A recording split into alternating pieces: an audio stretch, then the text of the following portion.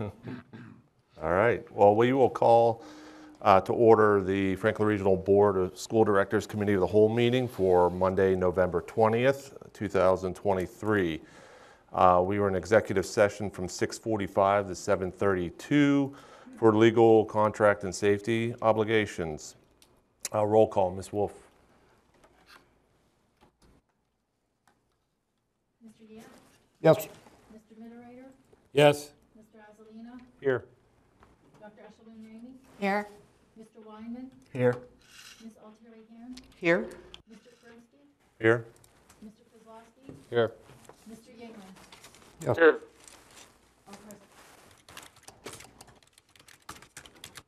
All right. We will move over to the superintendent's report. Dr. Pirana. Good evening. I'm actually very honored to say that we have a long superintendent's report this evening. We're going to be highlighting great things happening with our students, as well as recognizing our staff for some of their work. I'm going to begin without any hesitation. I'm going to turn this over to Mrs. Pope and Mr. Curran to talk about our high school students of the fourth and first quarters.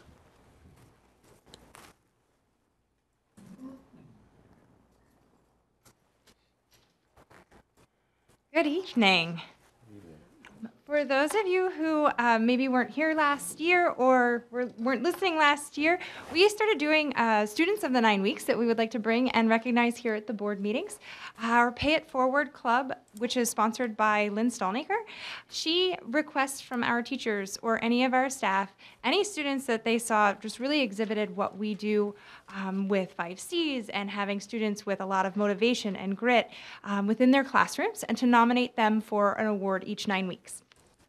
What happens with that is she collects all of these, makes them anonymous, so takes out all of the students' names, and then her Pay It Forward Club goes and reviews these write-ups, and then they select the write-ups based on some requirements for the student, and then from those are chosen. So we have 4 students who we are going to honor here today. The first 2 we're going to bring back from the fourth quarter because we didn't get to do it then, so we'd like to still honor them now, and then we have ones from first quarter as well. So the first person from the fourth 9 weeks of last year is not here because he graduated. So that's a good thing. But we do want to take a moment to recognize Mr. Joseph Thomas for his great work. And, essentially the essence of his write-up is the attitude and effort that he put forth his senior year matched that attitude and effort he had as an underclassman. And one of the teachers that had recommended him actually got to teach him both in 9th grade and 12th grade, which is a pretty special thing to see that growth and development, but also that continued persistence. And I think that idea of persistence and effort will be echoed here as we talk about some of the students that are here with us tonight. Our second student of the fourth 9 weeks to end 22-23 school year is here, and her name is Miss Reagan Weaver.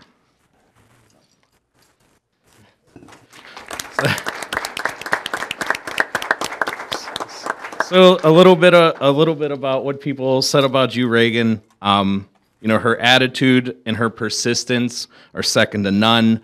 She takes challenging courses and engages in them, puts in the work, meets teachers during QRT when she needs support, pushes herself, accepts the challenge. Some of the words that were used to describe you, Reagan, were someone who is persistent, someone with character, and someone with dignity. So keep up the great work, and congratulations.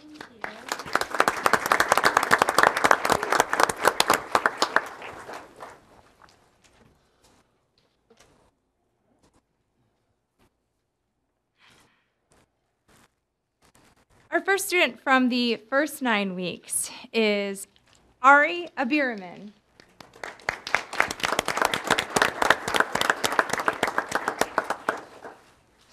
Ari was nominated by a teacher that he knew from last year, and they were able to speak to the fact that he has come back this year with a renewed purpose and focus, that you have maintained high grades in all of your classes throughout the 9 weeks, and you also show a strong desire to do well. You aren't afraid to reach out to staff if you need help or if you need something, and your work is done very thoughtfully and with the intent of learning. So So thank you, Ari, for all of your efforts this 9 weeks.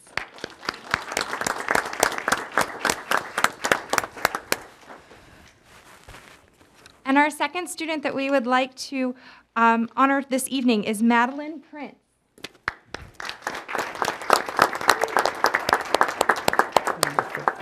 I want to do this right up justice because you had a teacher spend an awful lot of time putting their thought into this, so just bear with me for one moment.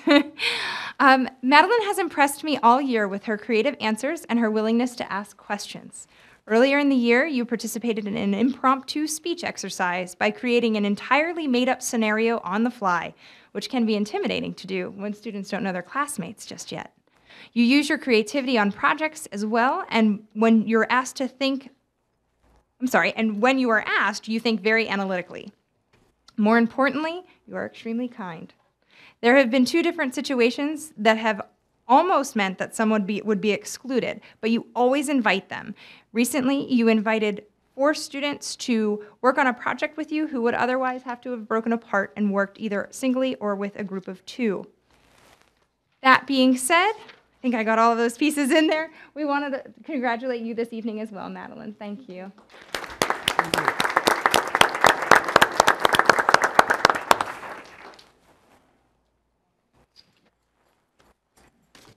Thank you very much, and congratulations, and thank you to our students, as well as those people who support them and raise them to have such attributes. So let's also give those special people in their lives a round of applause as well.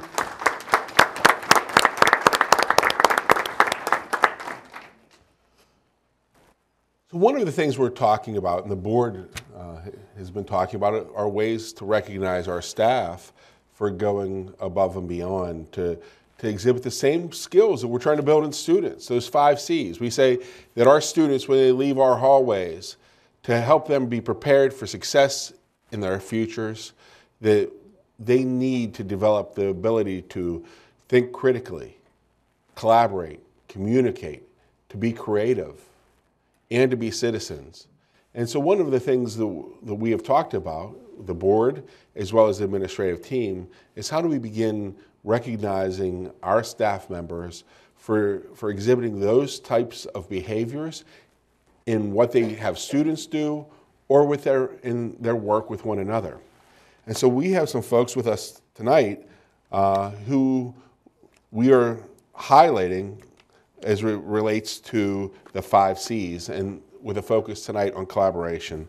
And so I'm going to ask if our Monica Bruno to come up from the high school.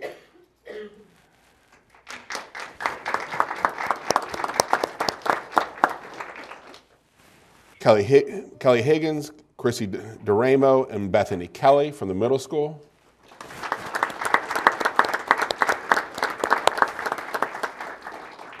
We have Tracy Rich, Liza Caprera from our primary school.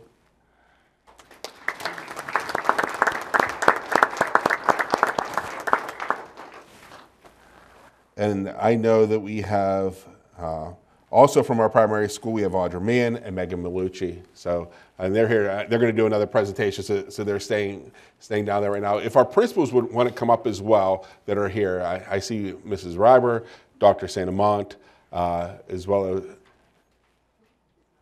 as our middle school assistant principals. So if you want to come up as well.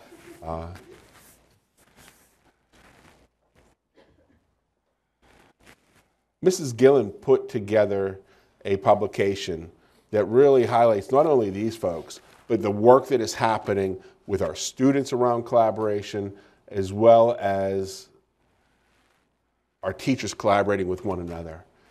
Teaching can be a very lonely profession.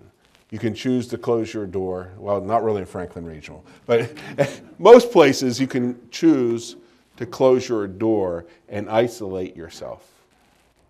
But we know that through collaboration, we can all grow and support one another's continued growth. And that when we work together and we support one another, we can accomplish tremendous things for students. So the folks before us this evening, we have so many people worthy to be standing up here tonight. The folks before us this evening strategically, effectively, intentionally, not only work with other people to help others grow, but also to support their own continuous growth. And that's what it means to be a professional, and that's what it means to be a professional in the Franklin Regional School District. So thank you for embodying what we hope for and expect from all of our staff. Thank you very much.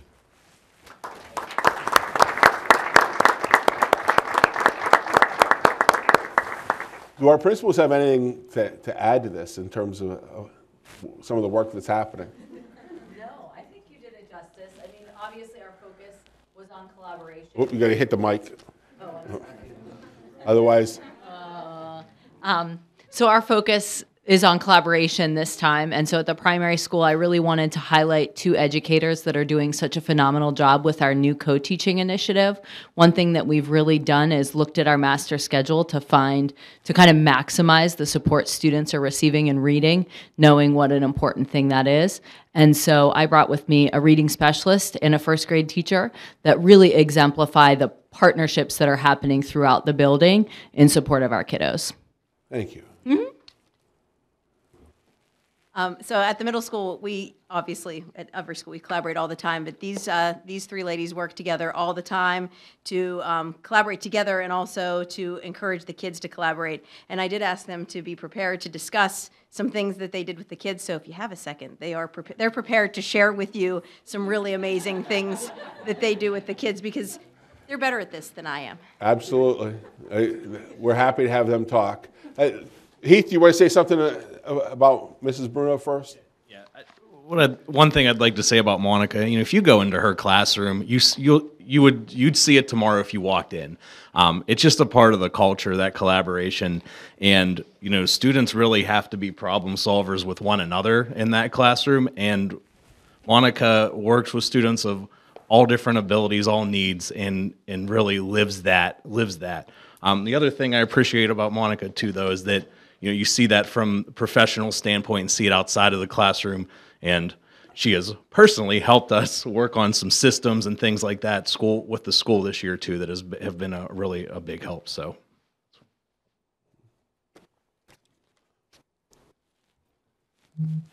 No. My friends from the middle school. Who's going to start here?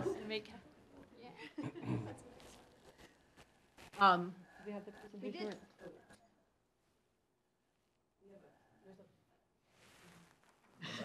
Somewhere.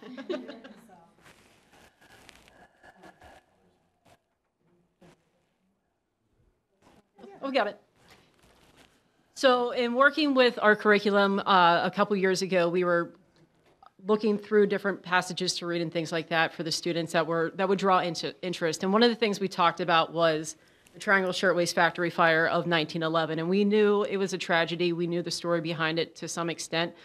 But to bring that to life for the students, we wanted to have an investigative piece with it. And you can switch over. So we started reading, before starting reading the passage, I showed the middle picture, and we looked at it at a closer lens of what do we see, what do we think, what do we know, going from that. So that piece really drew the interest of, we see water, we see people, we see smoke, we see windows blown out. So something tragic happened with the building to some extent, and they were looking at different pieces of, it looks like it was a city. So just putting those pieces together, and then the 2 right pictures were the aftermath of it. And showing them different pictures like that, what happened, why do you think it happened, what do you see in the aftermath that could have been prevented? And after reading the passage, the students, you can go on to the next one, did a little bit of conversation about text structure, problem solution, sequencing, things like that. And we came up with a project in which they were brainstorming ideas to prevent things like this for the future. Knowing it was 1911, but kind of putting today's spin on it. So the way we divvied up jobs is we had a project manager, lead engineer, assistant engineer, and 2 tech people.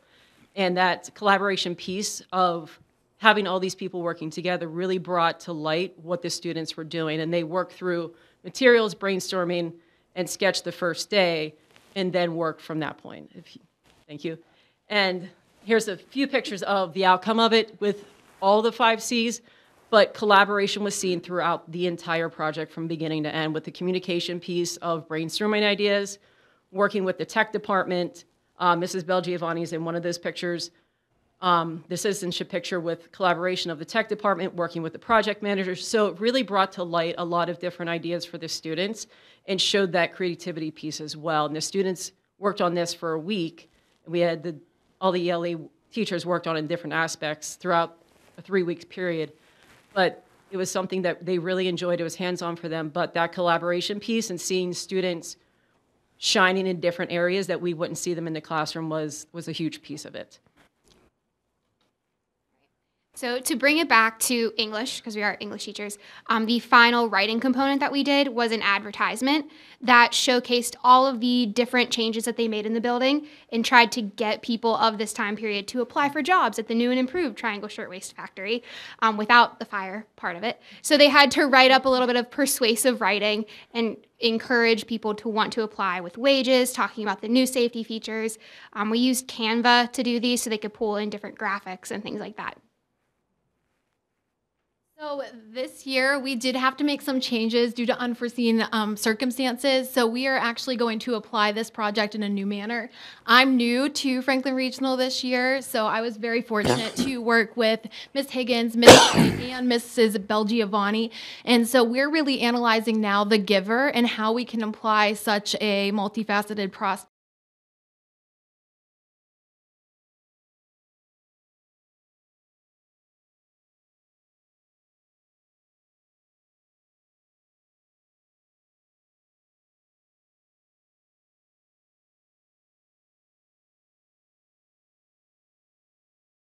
How it can create a society that appeals to everyone. And then we're looking at what protocols and rules should be considered for members of the community. And then it all ties into that last piece of how do students create a model society that integrates safety, individuality, and comfort using technology.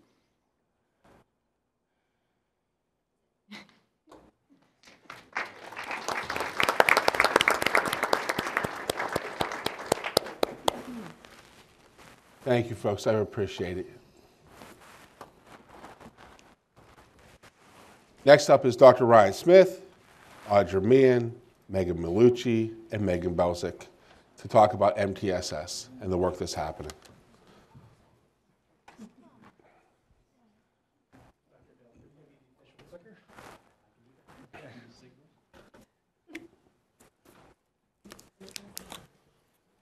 Oh, I'm not.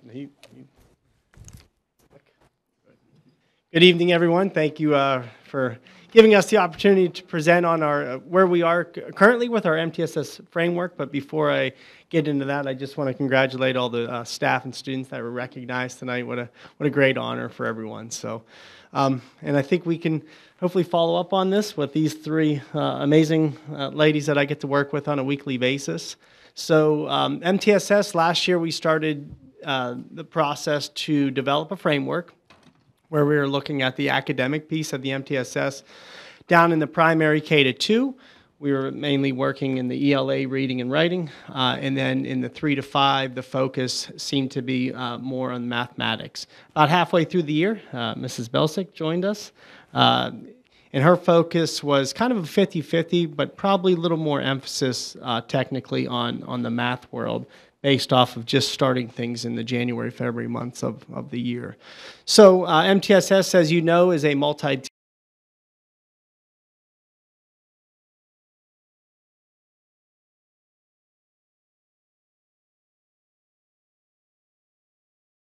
but you're looking at probably around 15 to 20% of students that need a little more support in and possibly out of the classroom. And then your tier 3 is your intensive intensive support for students. You're typically talking about 3 to 5% of the students. Just trying to give you a little highlights of what MTSS is.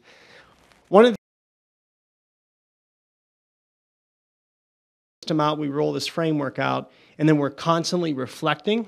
And as we reflect on our practices, we evolve to make sure we are meeting the needs for all students, so we're able to support them throughout the year, math, ELA, and everything else that kind of goes with a child through the educational process. We've had quite the evolution of the framework. As I stated, we just started last year, I want to say at the beginning of the year in August, September, and the strides that we've made and the changes that we've made over the last probably 14, 15 months have been absolutely amazing, and I can't wait to see what this framework and program continues to look like as we support all students here in the Franklin Regional School District. It says the consistency across the district, it is a long process. They typically say to get an MTSS framework up and running, it's about 3 to 5 year process. I want to say the work that these three have done over the last, like I said, 12, 13 months have absolutely accelerated that process. And I cannot leave out the work that Mr. Curran up at the high school is doing with that staff. He's absolutely done an amazing job, and I think some of his spreadsheets, as we like to refer to, are absolutely amazing, second to none, and we're going to start stealing from him a little bit. As you can see, we have lots of partnerships. When we brought in Spring Math this year, we partnered with the Patton, and then Butler area school district. We worked with Math Stackers, IU, Patton, and not just the WIU, but also the AIU. And as I'll close it out because I don't want to steal too much of their thunder, but the MTSS is all about data collection and analysis. Once you receive that data about the children across the grade, then you start to develop a plan, to support them moving forward. And that's what the three of these do on a daily basis. Throughout the week we meet, we continue to collaborate and work together. I could not pick a better group to work with on a weekly basis. They've done an amazing job for every student across this district. The other thing that I want to highlight that I believe that our MTSS framework has really strengthened is our PLC process across the building K to 12. We're able to utilize the data that, from the students, and the three of them, along with Mr. Curran up at the high school, they guide the process during the PLC. They look at data. They look at best instructional practices to support the students. They're looking at ways to remediate and enrich students depending on the needs and challenges and strengths that exist not only student by student, but really across the board. And last but not least, I know Dr. Perano talked about the 5 C's. Oh, too much, Matt. Too much, Dr. Delp, sorry. So these are the 5 C's this is how we see our MTSS process going throughout our 5 C's across the district. I'm not going to read word for word there, but hopefully you get a chance to look at that and kind of wrap your head around it. Without further ado, though, I'd love to first start out at the primary, K to 2. Mrs. Meehan, please. Can I ask one question? You mentioned that it was 15 to 20% for Tier 2. Yeah, give or take. 3 to 5% for Tier 3, which would equate to, if we have roughly 3,300 kids, 660 kids are involved in this program that we're going to hear about. Absolutely. And then Tier 3 would be about 160 kids. Yeah, and the goal between those tiers is to support those students, and you're going to see some ins and outs of this, the students. Some may be with you for 6 to 8 weeks, longer, shorter, depending on how they respond to the particular interventions. Right. I just wanted to make sure we have those solid numbers. Those percentages are great. Yeah. But to understand the magnitude of the work that you all do, I wanted to have those solid numbers. That's great. Thank you so much for calculating that. I'll lead into that then. Mr. Lyman, did you get a preview of my splash page maybe with all those numbers? I'm Audra Meehan. I'm at the primary building. And so if you look at our little pie chart over there for ELA instruction, sorry, I move. I was joking that I was going to walk with this microphone. But if you look at that, that's our ELA instruction. So what Principal Reiber had talked about was how we have started a foundational ELA block, and that includes co-teaching, and that is when support teachers can come in and essentially students get that Tier 1 instruction, which is the core instruction, but additionally they get that Tier 2 support. So you have students, we call it double dosing. So students who might need remediation or reteaching of a specific area, they receive that. So that's what's being hit at the first and second grade level right now. And then in kindergarten, we're slowly moving into this ELA foundational block framework as well, because in kindergarten, we spend a good chunk of the beginning of the school year getting them used to routines and structure and really focusing on the letters and sounds. But we still hit on the tier instruction as well. So in kindergarten, tier 1 is the whole group. Tier 2, there's some push and support going on during Tier 2. We have instructional aides, we have reading support teachers, and then at Tier 3 is a little bit more pull-out support. And then again, so this is some more primary specific information. What we're also doing in MTSS is also the positive behavior initiative. So if any of you have students at the primary building, you might be familiar with the pledge. I know my kids say it before bed every night, and then we say it every morning as well. But then we also are creating common assessments. So one thing that Dr. Smith talked a lot about was as we develop an MTSS framework, it's really important to grow our professional learning communities, and that's what PLC stands for. So we meet as grade level teams, and it's not just kindergarten, first grade, and second grade. It's also reading support teachers, gifted teachers, special educators, speech teachers. So it's everybody who has a stakeholder with these kids, and it's developing them and making decisions based on data. And that's a huge part of the communication and collaboration that we do. Additionally, what we do as a team is we are providing students with consistent and explicit instruction. So students might be with their classroom teacher during Tier 1 or core instruction, but it doesn't mean they're getting different instruction when they might be in a Tier 2 or Tier 3 environment. The instruction is based on our curriculum that we've developed as teachers, and we continue to reinforce it with explicit instruction. And then as far as development, we are very fortunate to have lots of professional development opportunities here at Franklin. All primary teachers are part of the LETRS training. This is our second year, and it's all based on the science of reading research. So every teacher will, in the primary building, K-2, will come away with that certification. And on top of that, our reading specialists and special ed teachers are all trained in Sunday. And at the primary building, we all received ECRI training, which is an overlay for our ELA curriculum. And on top of all of that, we have the honor of attending the Primary Teacher Academy. There's certain teachers who go each year. So again, we're getting lots of opportunities for development. And I think I have one more slide. Okay, and then this is my data slide. So this is the beginning of the year. One of our big driving forces with the ELA foundational block is looking at our students and developing them as readers. So this is really drilling down to the basics of reading. And so that is through our Acadians benchmark, and this is second grade nonsense word fluency and first grade nonsense word fluency. And if you take a look, so there's the population at the bottom of students, and then the WWR stands for whole word spread, and the CLS stands for correct letter sounds. So what this is this projects for how students read. Sometimes you might have heard of them as called pseudo words or nonsense words, and it assesses how students' letter and sound correspondence is, and then it projects how they will do as a reader. So in our ELA foundational block, this is really what we're drilling down to is the basics of skills, because the more automatic students become at decoding and mastering the code of decoding and phonics, the better they'll be as a reader, and then it leaves room in their cognitive capacity for fluency, vocabulary, and comprehension. So this is we like to call our bread and butter of the primary building. Just to jump in on that real quick, from a nonsense word fluency and being a parent of former elementary principal and also parent of elementary age children at one point, when we were teaching this, and I remember my kids saying, these words don't even make any sense, and pre-reading words, or during a whole language process, kids, a lot of times they would have kids memorize words. And so we called those kids word callers. So they didn't really know how to decode. When we know about the science of reading, excuse me, students have to be able to decode.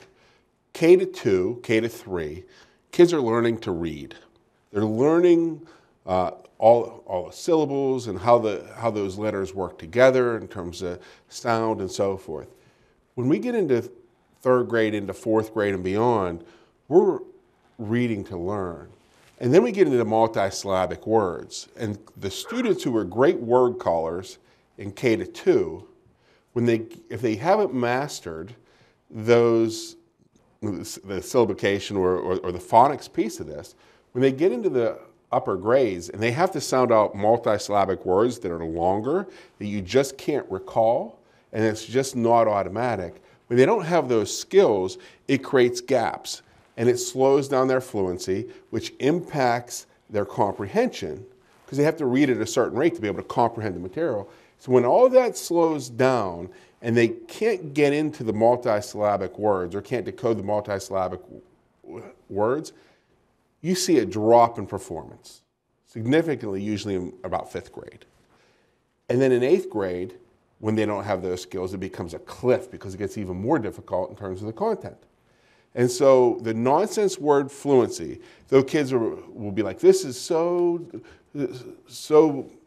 senseless because these words don't mean anything and I don't understand why I'm doing this. The reason they do the nonsense words is so that way we can take a look and see, are they gaining those skills around decoding, or are they just word calling? They just recognize the word and they call it out. And so there's a lot of conversation about the science of reading right now. And I'm definitely, if you ask me where I sit, I'm a science of reading person. Hence why we do a lot of the work we do, because we as a group believe in the research behind how kids learn how to read. And so I know there might be some people at home saying, why are they reading nonsense words? That's really why. So, but thank you for your explanation of it, because it makes all the sense in the world.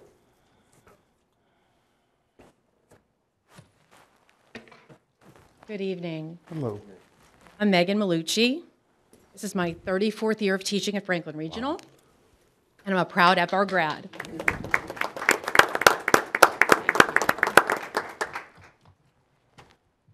This job is probably the best job I've ever had.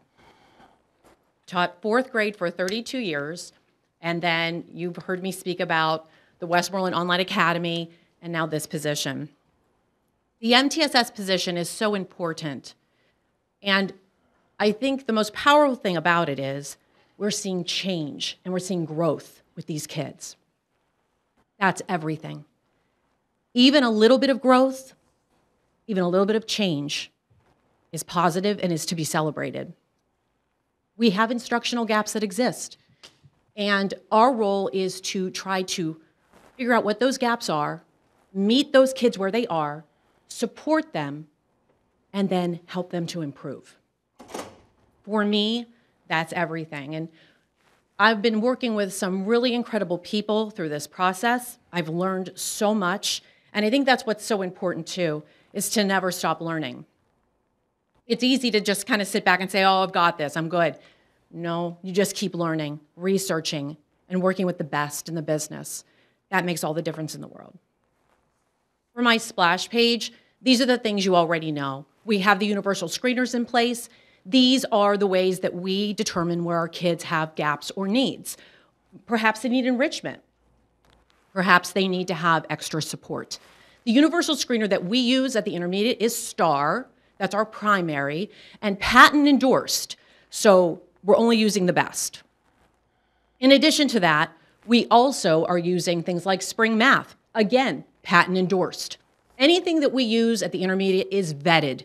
We make sure it's research-based and it's a powerful tool.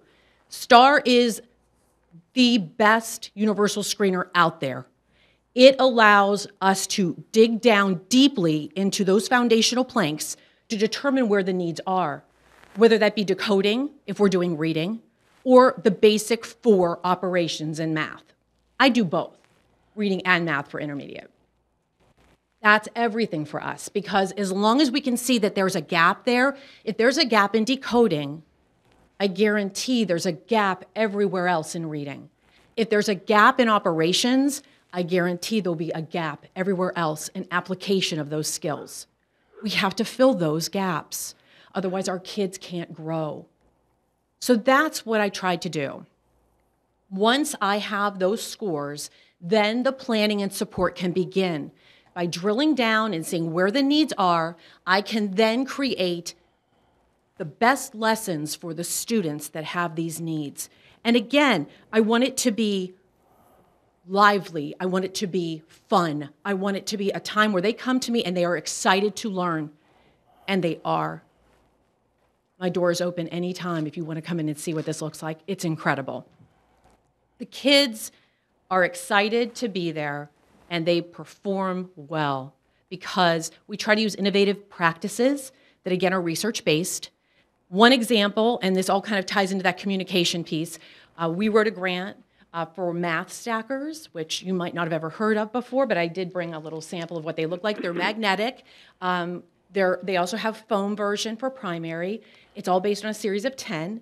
Kelly Threadgill is the creator, and I have partnered with her. She will talk with me, meet with me, support what we're doing. I have done professional development for all of the teachers at the intermediate.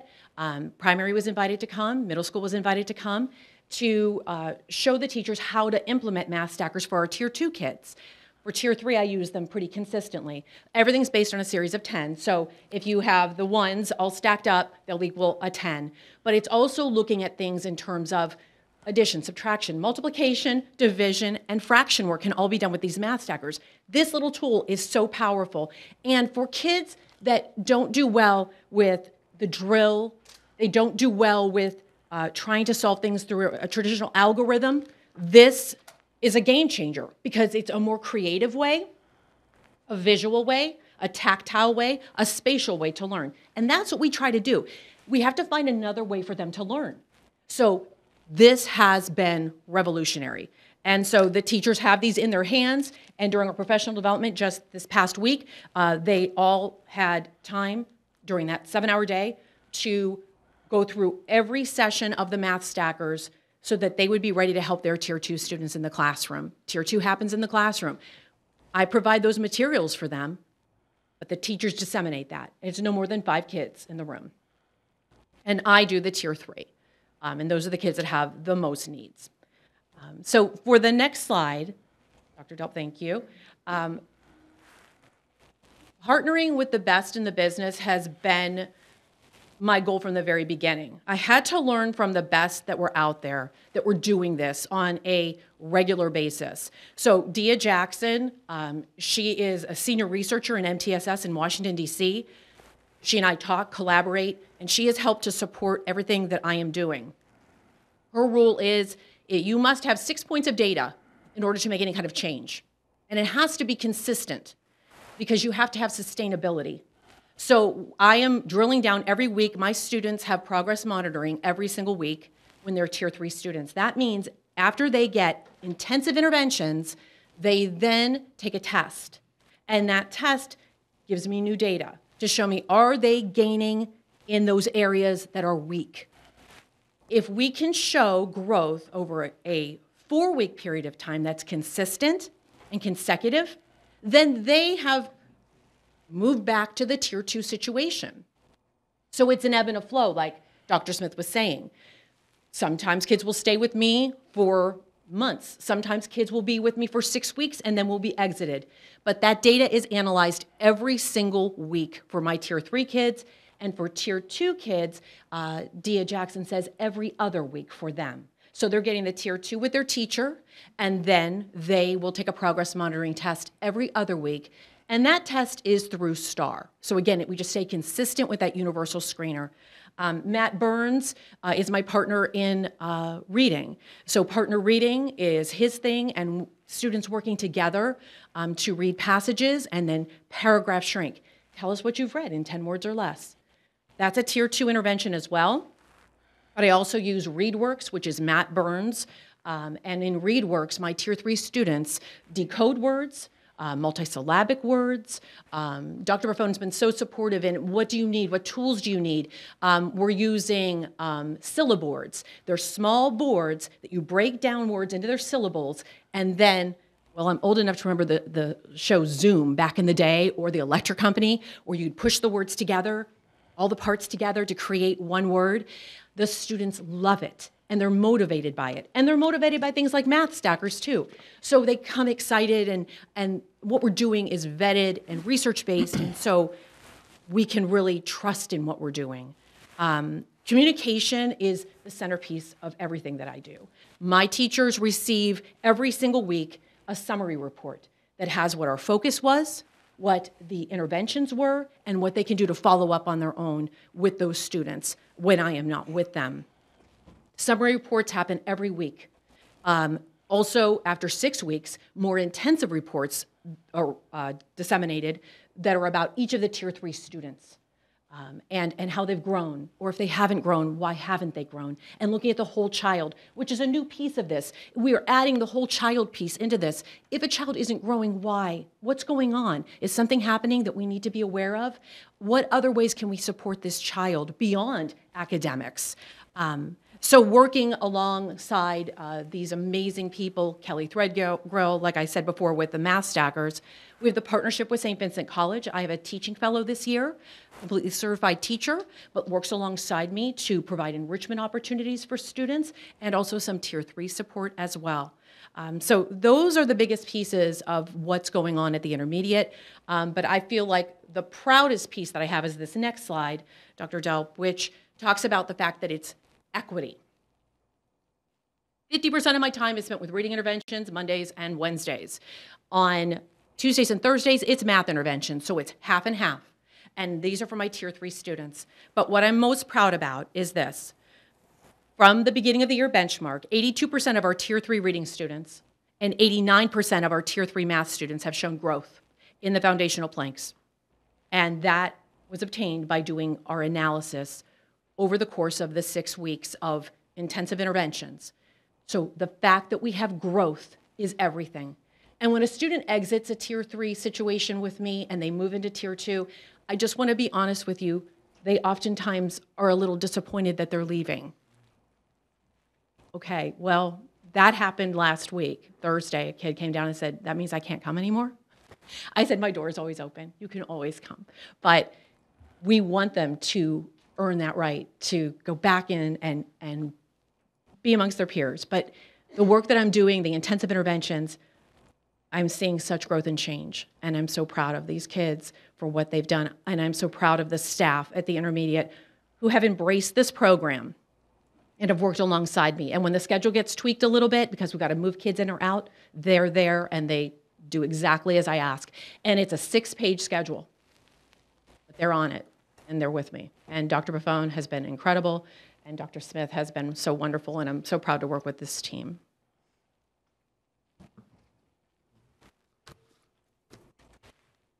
And now Megan Belsick. Hi, everyone. I'm Megan Belsick from the middle school. Even though the middle school got a later start with MTSS implementation, we really hit the ground running this school year. And with the leadership of our building principals, the biggest change that I have seen so far is the mindset shift in our collaboration. We're lucky enough that our PLCs meet twice a week, our content area PLCs, as well as our house PLCs. And that collaboration time is now spent focused, and it's effective, and it's efficient. We're more efficient than ever before.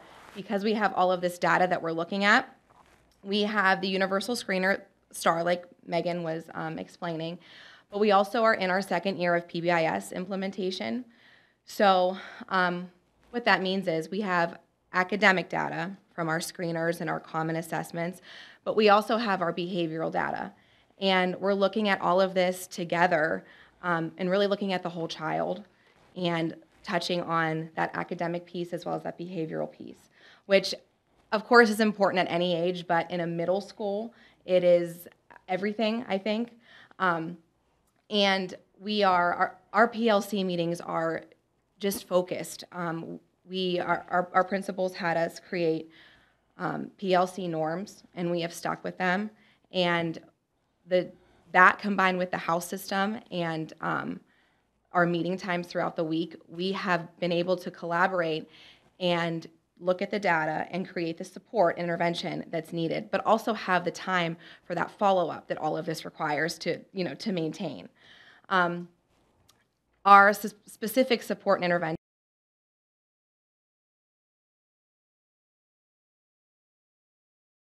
all night about Math Lab. So it has been probably one of the best additions to our school for our, tier 2, tier 3 students that honestly their biggest issue with math is truly a confidence-based issue. They don't have the confidence to discuss math and talk about math and what they're learning. They just want to get the answer and be done and be over with it. But they have no idea why they did it and what it means and why we're doing what we're doing. So the math lab has been huge for so many of our students. So again, I could talk all night about that one. But so we also have daily tier 3 support during our intervention and enrichment period, which is at the end of the day. So that allows me to meet with an even smaller group of students to provide more intense interventions in a one-on-one, even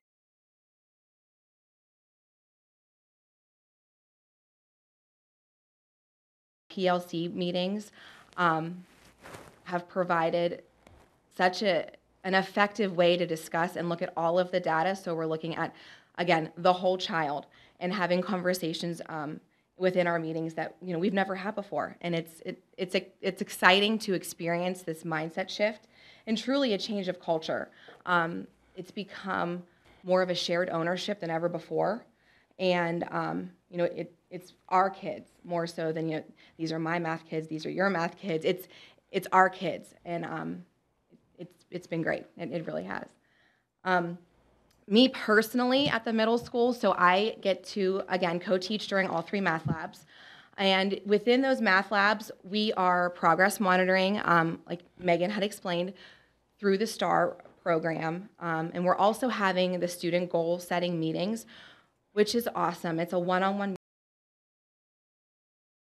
where we're really looking at their progress together and creating goals. I already touched on the math and grade level PLC meetings, but that again is where I've seen the biggest change so far this school year. And it truly is benefiting the students more so than ever before.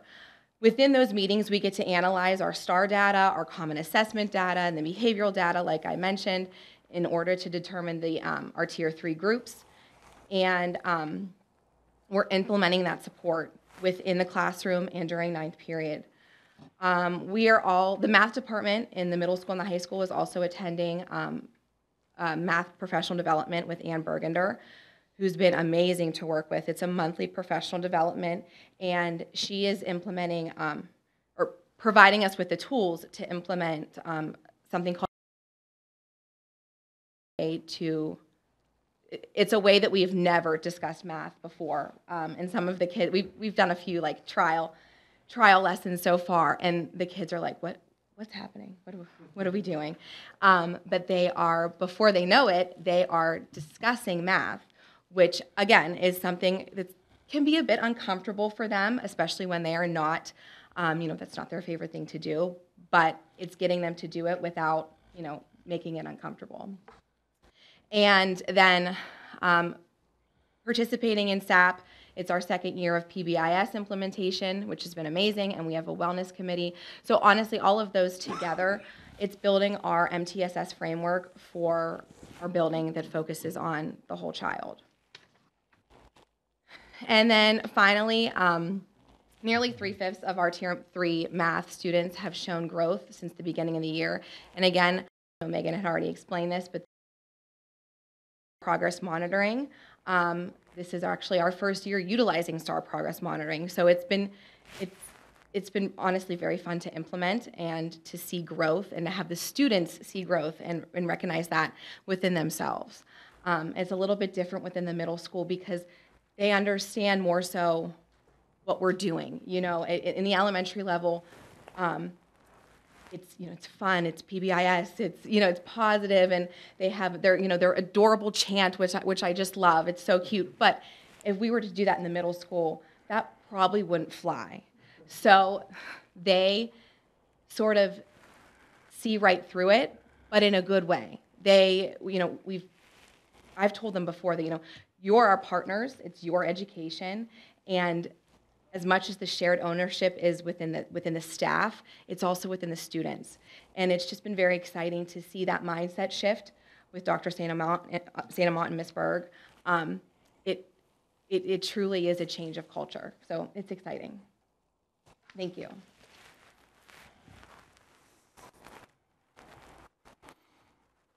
As you can see, there's a lot of passion amongst the three of them. They truly do amazing work. Next time we come to present, probably in the early winter, we'll have some other additional data points so we can really start to see the progress that the children have made over from the fall test to the winter test. So we're pretty excited about seeing that play out. But I also want to state, you kind of heard through all three of them, the students are gaining huge benefits from their work, but the collaboration amongst the three of them with the entire staff is second to none. I mean, everyone, I think Ms. Malucci used the word, like everyone's buying into this. This was, something I said earlier, 3 to 5 year process. We have pretty much 100% staff buy-in within 14 months. That's amazing, and kudos to the three of them. They're doing great work, so thank you so much. Do you guys have any questions for myself or the team? I just wanted to say, it sounds like when I went to school 40 years ago, we just all lined up in desks and all got pretty much taught the same way. Sounds like this is more of a tailored approach, identifying the kids that truly need additional supports. And I love the different learning styles, because some kids are more visual. I'm a more visual person. Some kids like to read it on their own. But truly understanding how that child learns best is really important to me, and trying to customize that education. And I really thank you for all the work you're doing. Thank you guys very much for your passion that you put in. You're basically a grassroots organization that is really collaborating and getting these kids to pretty much come out of a shell. And when you can see the growth that you guys have done already in such a short period of time, that's phenomenal. So thank you for the entire community for what you're doing for the kids. They are truly building confidence with all students. It's amazing to see. Thank you so much. Thank you.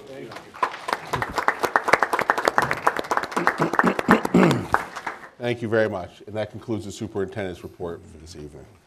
Thank you, Dr. Perino. We're going to go to public comments. We have one, Helen Elliott. You can state your name and address, and then you'll have 4 minutes. Helen Elliott, 3166 Chestnut Street, Murraysville, 15668. And in the spirit of all of this congratulating and that we're doing here, I would like to say that I participated or observed 2 wonderful music concerts this past week. Although there were 3, one I was told was another one was very, very good. And so I would really like to commend the music program for all the work that they are doing, the staff is doing with our music program. And the other congratulations are to the candidates who won the last election. So to each of you who won, I congratulate you. Thank you. That concludes public comments. Next, any solicitor comments? I have nothing for public session, Mr. President. Thank you. We'll move on to consent agenda items. Number 1, Mrs. Cowell for bus and van drivers for 2023-2024. Good evening. I have 2 agenda items on the list for you. Both of these items we try and bring to you 4 times a year. So for the second time, we are bringing the most updated list of our full-time bus drivers and spare bus drivers.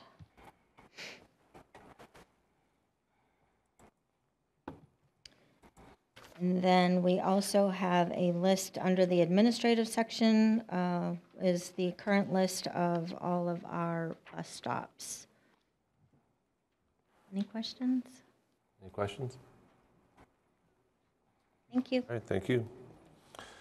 Next, gifts, grants, and donations, Mr. Perry, and then other items. Good evening. This month, we received a $3,000 grant from the Grable Foundation for what they call Little Bets, basically district initiatives to provide some seed capital. And then also 2 grants from PPG Industries, a $2,000 grant to the primary school and $1,999.45 to the middle school.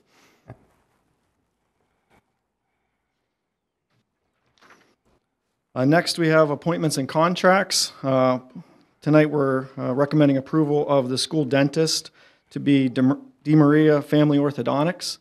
Dr. Abraham served as the school dentist for a number of years, and he has retired, so Dr. DeMaria was willing to take it on and was willing to maintain the same $7 per exam rate for mandatory school dental exams. Any questions?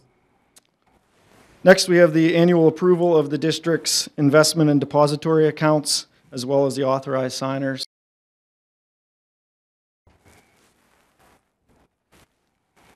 Questions? All right. Homestead and... Yes, up next, again, this is an annual item, required mailing to any properties that don't currently have the homestead farmstead exemption. The majority of the school districts in the county, I believe, engage Westmoreland County to handle that mailing on our behalf. So it's 76 cents per mailing, which is the same cost as the prior year. And there are approximately 2,700 properties that mailing will go out to. This is to people who are eligible, but they would have an eligible property, but don't have the homestead farmstead exempt. Correct. Property. Okay, thank you. You said it's 2,700? Correct. Roughly. Next, monthly budget transfers, general fund totaling $7,700.89.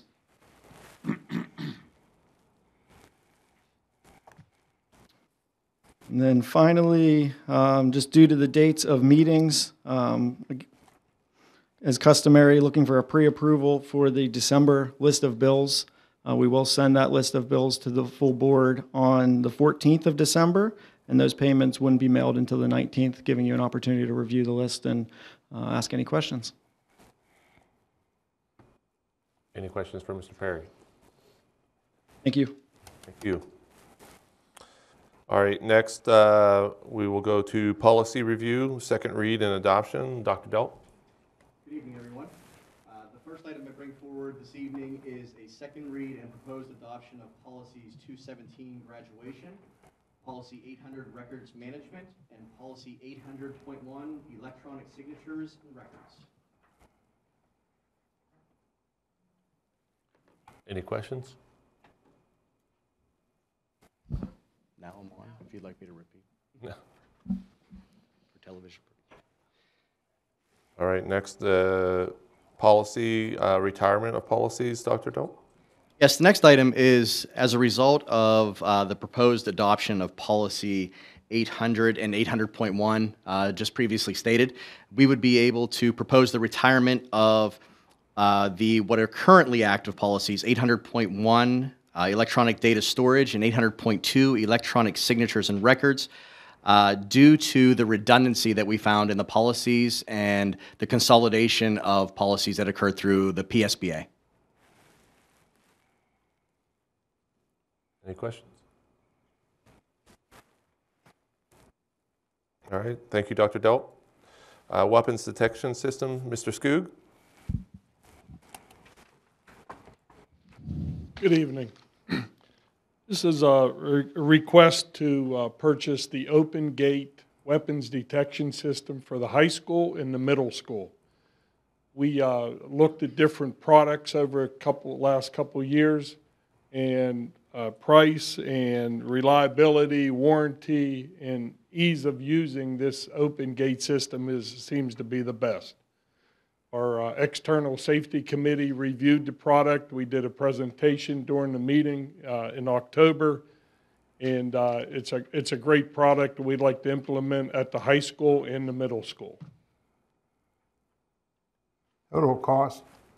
$140,989.40 for both schools. For both schools, how many units total? It's 8 units altogether. Did it take 2 units per door or 1? 2 units per door based on how many population we have at each school. Okay. And then the systems are portable enough that we can move them to the football field if we need to, or in front of the gymnasium if we want to. We want to scan visitors. But you basically can scan 4 doors, 2 in each building during the... And we have roughly 1,200 students at the high school, and roughly 600 come in the back door getting off buses, so that would divide it so they can smoothly come in the door without even taking their backpacks off. Wow.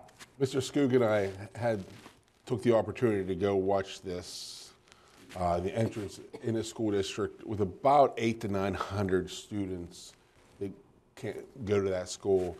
They were able to get about 800 kids through two units in about 6 to 7 minutes. Right now we do bag checks. Those bag checks take longer than what these devices take. So. This same system is used by the Secret Service and a lot of federal agencies, and we are able to get on a purchase with a federal agency to get a cheaper price. I'd like to make a comment that I was actually privileged to be in the meeting and saw firsthand the operation of the devices. They don't have any kind of a fear factor. In fact, most people, if you go to an airport and you walk through, that's what the TSA is using currently right now. They are portable. And in my personal opinion, I would rather be never sitting and second guessing and saying, boy, I wish I would have. I would highly recommend that our school district implement something like this and be safe versus sorry. Dr. Remy? Yes. Is there any update on the grant situation to pay for part of this? Not for this product, no. You currently, so actually we had a discussion today. The legislature approved an increase in expenditure for education. However, after that was approved, the omnibus bill, which tells them how to spend that money, has not been approved. So all the safety and security money and various components are stuck in Harrisburg and not flowing out. So that's the challenge. But there will be a possibility that we will go for a retroactive grant. Are we going to try to? There's no possibility of. Not right now. Okay. No. I think one of the things that impressed me just reading about the program, unfortunately I was unable to attend that meeting, was the portability of it. Which in today's world, I think is a portable thing. In fact, you may come, I won't be here, but you may come to where it's on these 2 doors right here. It's sometime in the future. I mean, the way the world is out there. Yes, sir. Yeah, the other part is just the sheer process of moving the students in and out quicker. We're hearing a lot of complaints with the backup of traffic. This is going to just really quickly accelerate that much quicker. With the less manpower. With less manpower, less bodies, less cost, Absolutely. And moving the kids through safely, quickly. One of the things I do like, though, when students are processing through, they have to remove backpacks from, or I'm sorry. Have to use.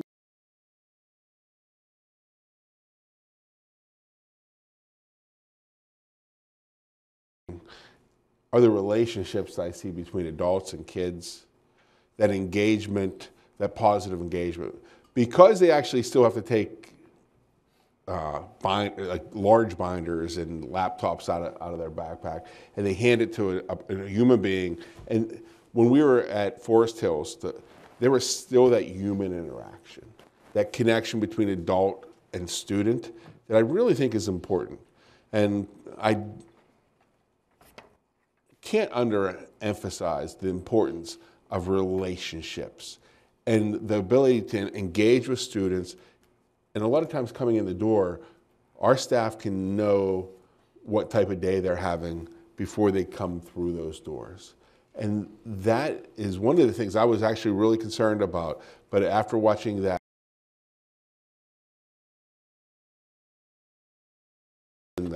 conversation about the student activity the day before, whether it's a concert or a game or what have you. That relationship is just as important as these types of devices as we look to support our students. Their staff there actually mentioned that they gave them more time to pull a student aside and have a conversation. Any other questions, comments? Thank you. Thank you. Next couple items, we'll start with Mind Up. Mr. Fulvio. This request is for approval for a 30-day review of the Mind Up program. This program is a K-8 evidence-based program that would be a continuation of our work through the Grable Foundation and Parents as Allies Foundation. They are also funding multiple other districts in the area using this program. The focus would be initially for the 24-25 school year to have a team in each of the 3 buildings, so the primary, intermediate, and middle school, that consist of a teacher, a counselor, potentially one of our PIT MAPS liaisons, and a parent who would become trained in this program. The program would then be rolled out to all teachers and parents in the community who are interested, and it focuses on teaching children and adults how their brains work and how emotional regulation and executive functioning occurs in the brain. And they are very simple lessons that are then provided that in a developmentally appropriate age range, and they are focused on creating opportunities to show gratitude, kindness, and service to the community. So it would be a continuation of our work around family engagement and would ultimately result in an understanding across our staff, students, and families in terms of how our brains function and how we can better improve our community relationships through this work. So there are lessons available, and they would go on 30-day review, and we would, again, not begin the training until the 24-25 school year, with the rollout planned for 25-26. Mrs. DeFolio, is this the basic version of this program or the pro version? Do you know? Not sure which part you're referring to. Are you looking at in these documents? Well, when I read some information about this, and they talked about there was 2 different levels of program, one and 2 different cost levels too. Right. So I think what they're talking about are the training packages, at least from my understanding. The training could be, you could just roll it out to teachers, and that would be kind of your basic level. We don't believe in that model because that puts a lot of emphasis on teachers only providing this information. The model that we would be, and again, Grable would pay for the entire cost of the program. It would train administrators, staff, parents, and then teams of counselors, parents, and staff who would then bring that into the classrooms. And so, the teachers are learning this for their own edification or to teach the students? So the lessons come, they're very quick little video lessons, and they come prepared for the teachers. The teachers would learn about their own executive functioning and emotional regulation through the neuroscience that's taught to them about brain development. And then they would learn about the age range that they teach. So the students in their classrooms, what that brain development looks like for them. And then as they provide these lessons, they would be able to discuss with the students and create those opportunities for, it also ties into the PBIS because it would create opportunities for creating gratitude lessons, service-oriented projects within the buildings and then within the community. Okay, thank you. Any additional questions? Yeah, I have one about the, I was reading through some of the materials and looking at the videos, and I had a lot of concerns about the meditation part of it and some of the stuff that's going to be used. The tools that they want to use are more, again, mental health kind of tools versus the teaching what we should be teaching our kids. And yes, I understand the mental piece of it is important, but I don't know that the public and parents understand that this involves your child sitting there in meditation mode. And that to me is Buddhism. So I think that we need to get that out there, that this is not, if we're not going to teach religion in our schools, this is definitely a religious ritual. So I have a lot of concerns about the program itself.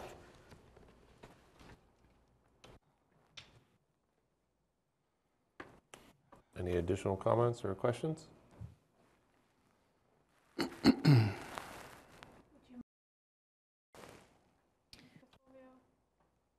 There is nothing in the literature that is relative to religion, as far as I have seen.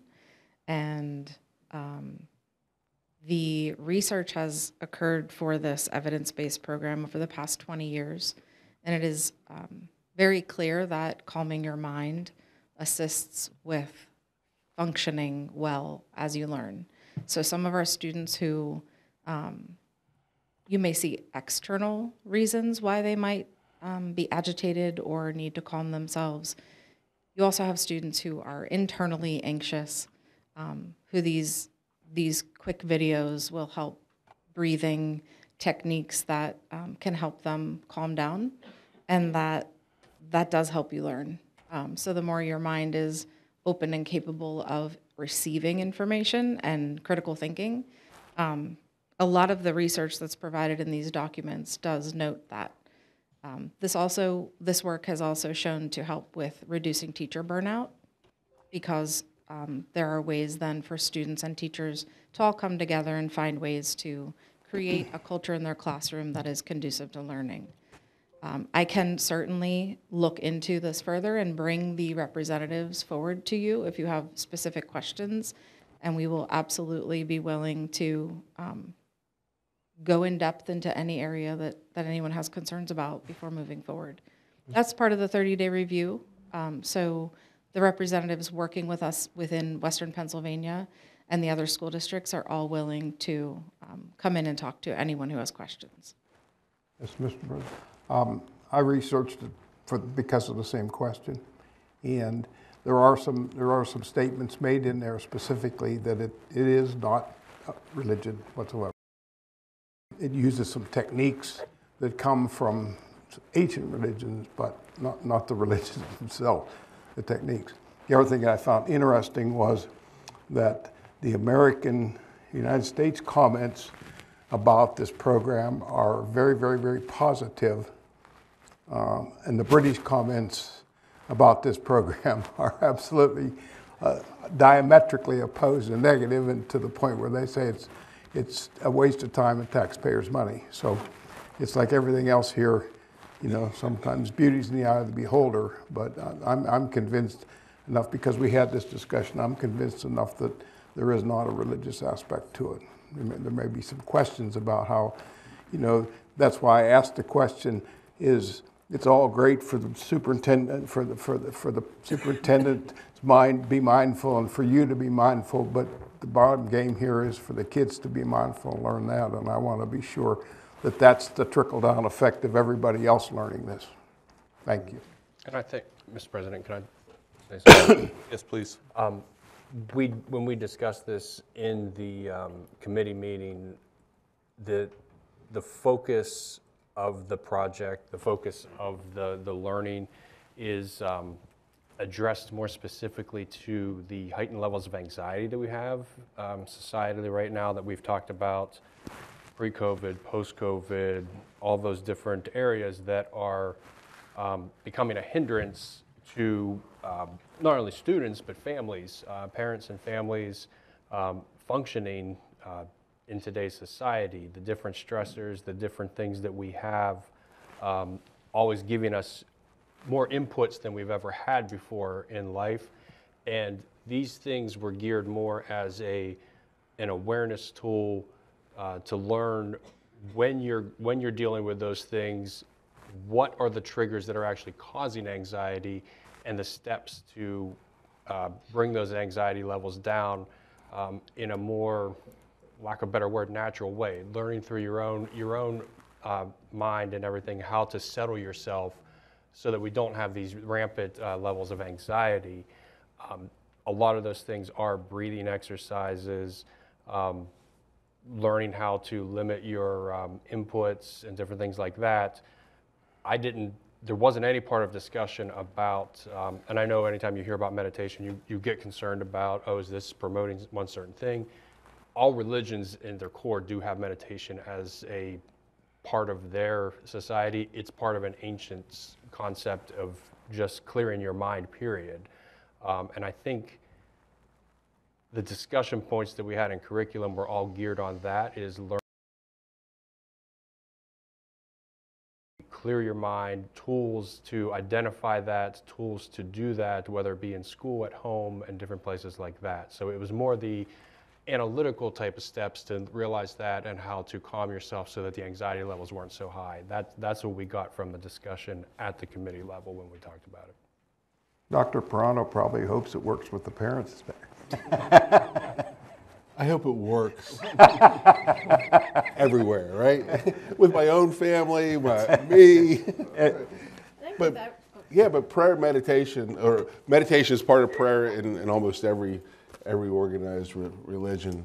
You don't have to go far to find that. So we're not promoting a religion, but this is a technique used in meditation is a technique used in almost all religions. So, and with everything, the integration is everything. The implementation is everything. I have confidence that you're not going to present this from the Buddhist perspective. I mean, the evidence is clear that it increases executive function. I do have some uneasiness as well for different reasons. Saddling our teachers with another, an additional, it's a double-edged sword, you know. I mean, this is going to be a tool that's going to help manage the classroom, but at the same time, there's going to be that curve of implementing it and learning it and implementing it.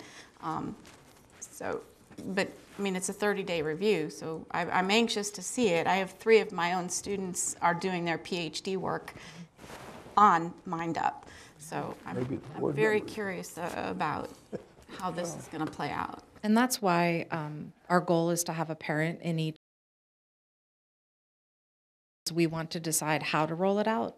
And I talked to the MindUp representatives in depth about not overwhelming our teachers. Thank because you. That's why we haven't implemented something like this, because everything else I've seen dumps in a way onto the teachers. Right. Here's one more lesson to teach. Right. And I think what really appealed to me in this is that replacement. You can't always replace anxiety, but one of the replacement behaviors is gratitude. And finding ways to use our PBIS program to create opportunities to show each other gratitude and to show each other acts of service. If you saw on our social media recently, our intermediate school students have their day each month where they greet all of their classmates in the buildings and provide them fun notes and stickers and positivity. And that's what we're looking for. You know, how do you help students create service-oriented, community-driven opportunities that show gratitude and show service to each other? And I think that that's a huge push in this. And so you could really implement it in lots of ways. You can have, parent nights. You can have community nights. You can have assemblies, things like that. So it doesn't have to necessarily be done in classroom lessons. So there are lots of ways we can roll that out, and we can continue to talk about that. But like I said, if anyone has questions, we can certainly bring those reps back to talk to us. Thank you. Any additional comments or questions? All right, next, Imagine Learning, ESL. The Imagine Learning program was brought to you as the board for a pilot consideration, and we are now asking for a purchase of the program. The Students who are English learners are using this as a progress monitoring and intervention tool. It is recommended through the Allegheny Intermediate Unit, and it is individualized for each student who's an English learner at their level and their pace, and we've seen great progress with it thus far. This would be paid for out of our Title III ESL funding. Questions, comments? Okay, next, German exchange student program. Mr. Fulfield, Dr. Parano. So we will be partnering, we're asking for permission to partner with Ventana USA and their parent company in a German exchange program. Essentially what we're asking to have happen is Ventana will sponsor a German student to come over to the United States. They will spend 1 week in our school with a Franklin Regional student and hopefully a Franklin Regional family, and then they'll spend a week studying the business at Ventana. In exchange, our student, or at least one of our students, will, during the summer, when the German school, the gymnasium school is in session, our student will go over, spend a week in their schools, and then study within the business for a week as well. And so we just want that cost will be covered through the company. And so we are asking for permission to, one, host, and two, allow our students to go over. You said this is with Ventana? Yes, with Ventana. Tony Bawley? Yes, yep. Chris is spearheading it, but Tony's deeply involved, so. Chris? Chris Pauley. Chris Pauley. Yeah, Tony's son.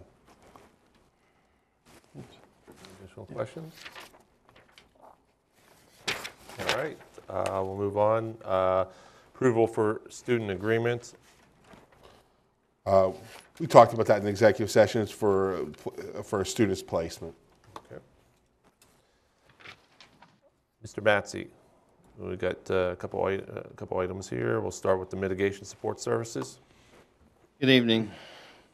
First up for your approval is the wetland mitigation at the intermediate and the primary campus. Any questions? Mitigation of? The wetland areas. Wetland areas, I got them. So essentially, one of the things, we increased those wetlands by 125%. In the process, there were certain plants that had to be planted, they were planted. What has happened was, it's a wetland area, so as you replanted, as those wetlands were replanted, cattails, which expand tremendously on their own, expanded. Well, they expanded so much that they impeded upon these other plants. They become almost invasive. They became invasive. Right. And so essentially, in exchange for the final review, because there are too many cattails, we would have to cut those cattails out and then maintain that, and it was almost impossible. In exchange for that, we had to plant some additional plants, and we are purchasing wetland through the DEP. And so essentially, there is actually a cost savings to us through this process. Yeah, we'll be purchasing a. We'll do less, but also pay less. Right. You know, it really always was kind of a puzzlement to me that the DEP thinks that man is not as good as God at creating wetlands, so therefore requires man to create twice as much wetlands as were there initially created by God theoretically to get past them. So if any kind of time you can cut a deal with those people, it's probably a good idea. Yeah, because that'll get us out of our agreement with the CEC, and that's where we'll have our savings. Okay. Any other questions? The general demolition and construction contract for Heritage. For your approval for the general deconstruction for a base bid of $304,000 with an alternate bid of $38,000 for a grand total of $342,000 to be approved here. We actually have Jonathan Finn here. So John Finn from HHDSR is here. We had a meeting. We had very good response from the public. We had over 21 demolition companies and 11 abatement companies there. So we had a big party of 40, 50 people there and going over the building. And I'll turn it over to John now. There must not be enough buildings to tear down here, right? You get that kind of response. Thank you all. Again, yes, my name is John Finn. I'm with HHSDR Architects Engineers. Thank you for having me here this evening. Just to meet all of you, introduce myself. I've been working with HHSDR for about 18 years now. I'm the Vice President of the Sharon branch. We also have an office in Pittsburgh as well. So thank you for this opportunity to work with all of you. And I'm here to answer any questions you would have about the bids, but I also have a packet, if it would be okay just to kind of pass that out and help explain. Thank you.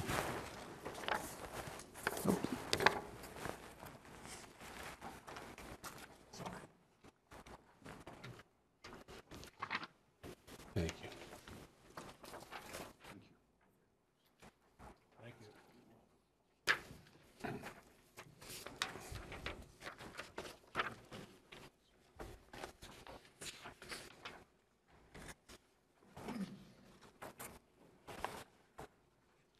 Okay, I don't need to take up too much of your time this evening. It was a great process, actually. As Mr. Matsey explained, we did have a pre-bid meeting here on November 3rd, and a tremendous turnout at that meeting.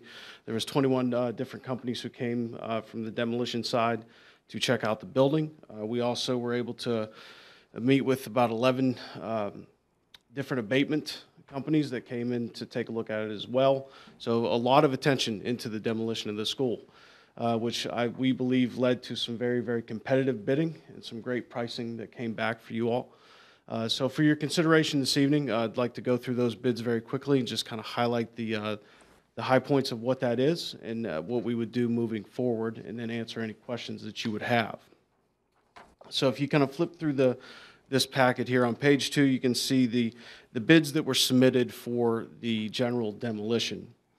Your low bid, in particular, Rittenauer and Sons Construction Company, came in with a base bid of $304,000 and an alternate bid of $38,000. The base bid is the removal of the building as a whole, but we gave them the option to bid that as leaving the foundation walls in place, breaking up the slab in the basement at the bottom, and then filling in on top of that.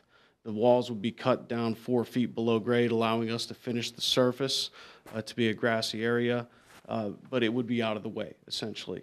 The alternate bid would be the removal of everything, the foundations, foundation walls, all of that cement down at the bottom, and then bringing that up with a compacted fill, and then topping that with some screen topsoil and some seed.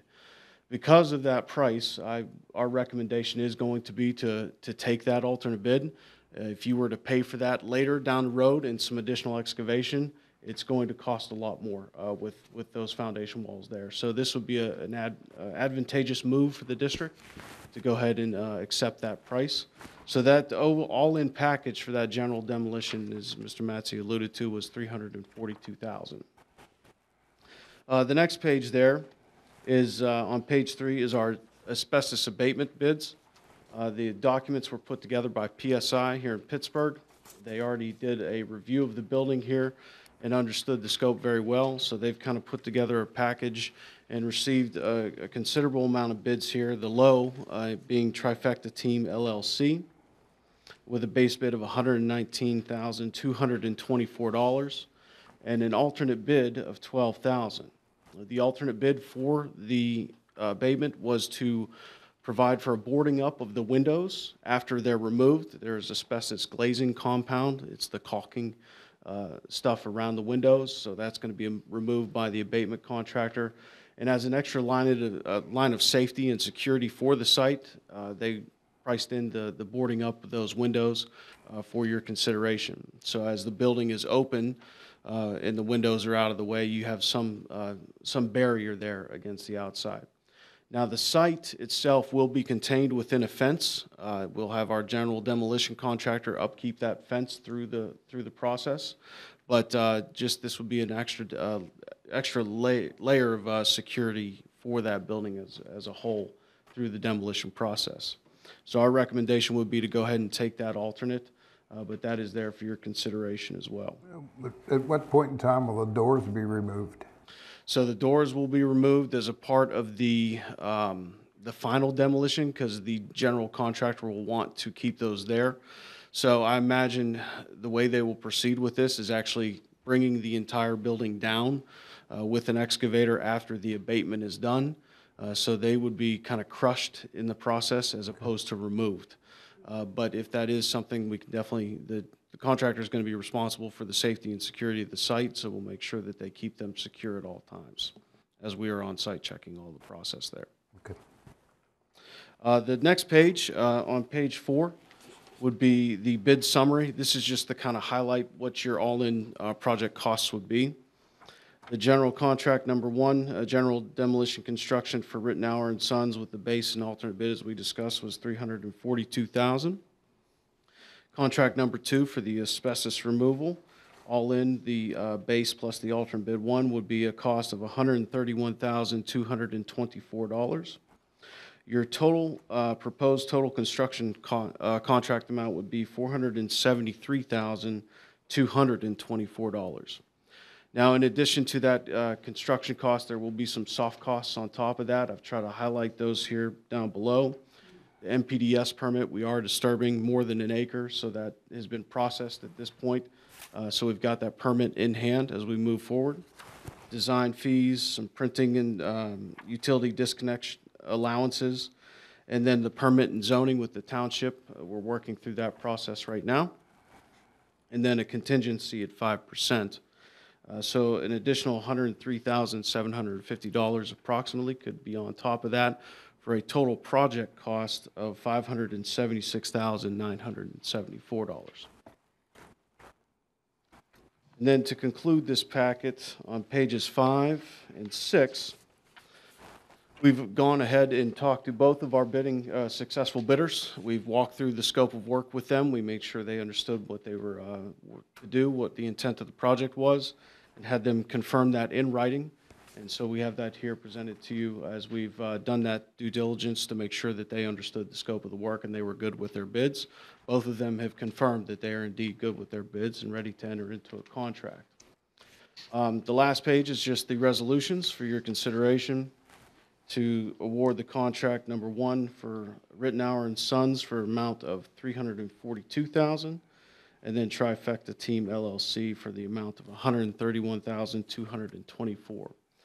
With your approval here this evening, if you choose to go forward with this, we'll go ahead and get the letters of intent out tomorrow so that the contractors know to be prepared, start preparing their insurances, bonds, so forth, and we'll be hitting the ground running here after the new year to try and get mobilizing, get everything running here. Any questions at all that I can answer for anyone? Go ahead. You were mentioning the fencing, again, for safety, security.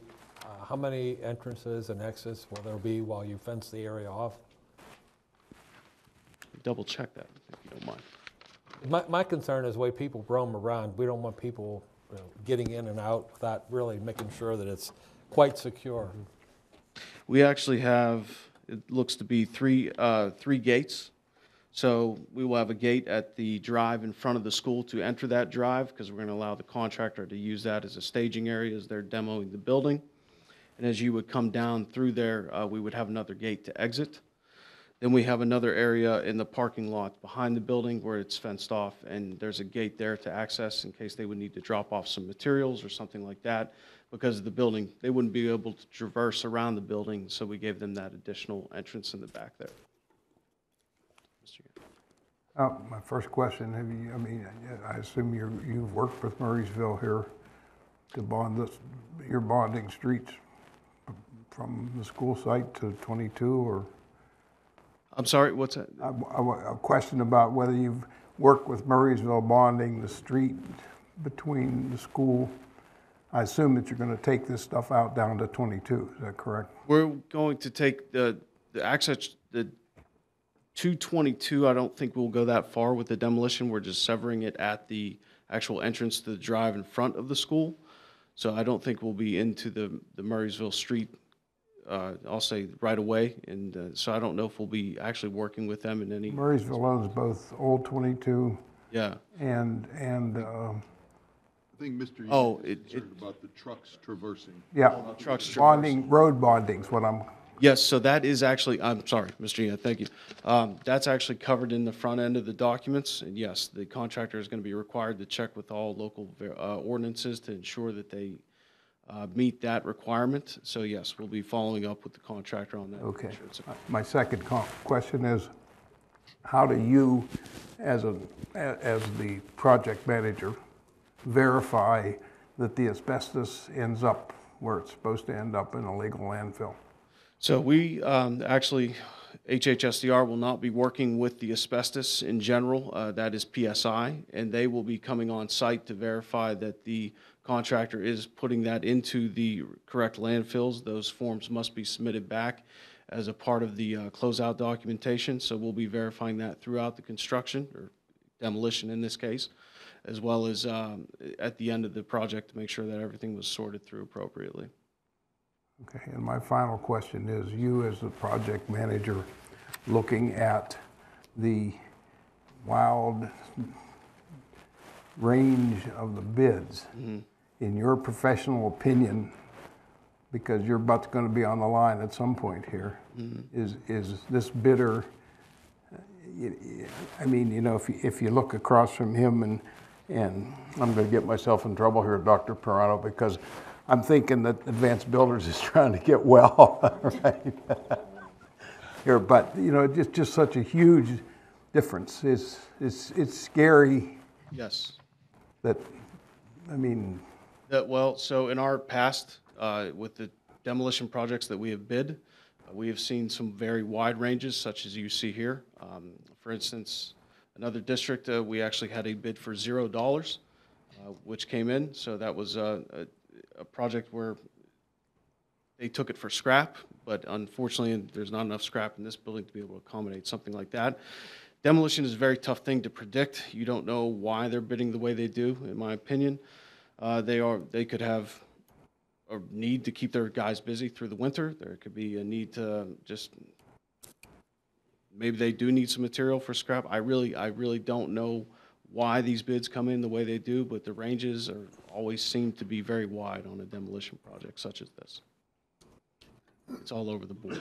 But in terms of the bidder that you have now, in talking to him about his process and about what he intends to do with the building and what he intends to do for the demolition, he understood the intent of the documents and understood what was required as a part of the specifications for backfill and what was going to be required for this project in general. And I believe, yes, he is understanding what the intent is with his business. How long has Ritenour been in this business?